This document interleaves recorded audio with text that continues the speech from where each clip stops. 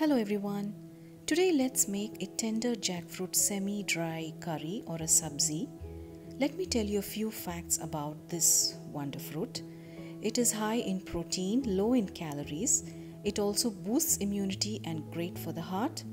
Tender raw jackfruit are used abundantly in cooking. They're also a pleasure to eat while they are still tender. That's when the seeds are soft and still developing. Let's have a look at this amazing recipe.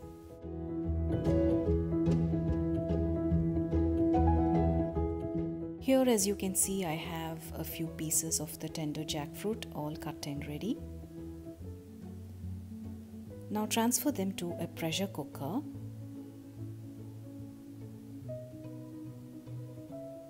Add a bit of water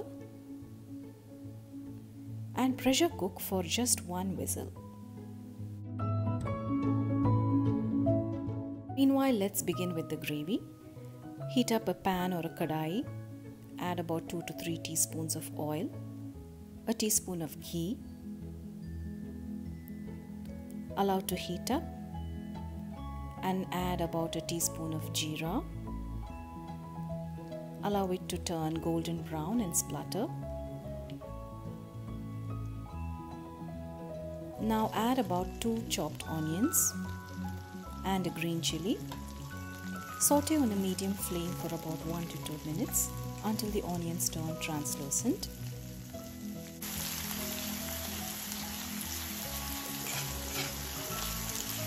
Now add half a teaspoon of the ginger garlic paste. Give it a mix and allow the ginger garlic to cook along with the onions. Now add about 2 chopped tomatoes.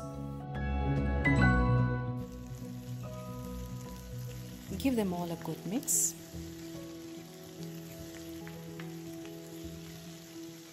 Until everything comes together and the tomatoes are well mashed. Half a teaspoon of turmeric powder, half a teaspoon of chilli powder,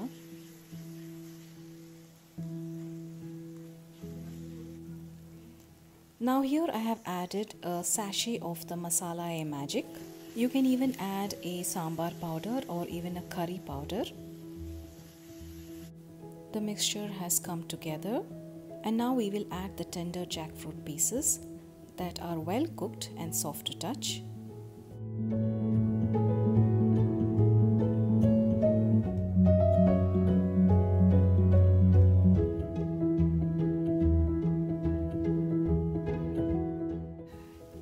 Now add enough salt, just enough for the tender jackfruit pieces. Alternatively, you can even add salt while cooking the jackfruit pieces in the pressure cooker. As you can see, everything has come together beautifully. Check for any spices or any salt that may be needed at this stage and add if needed.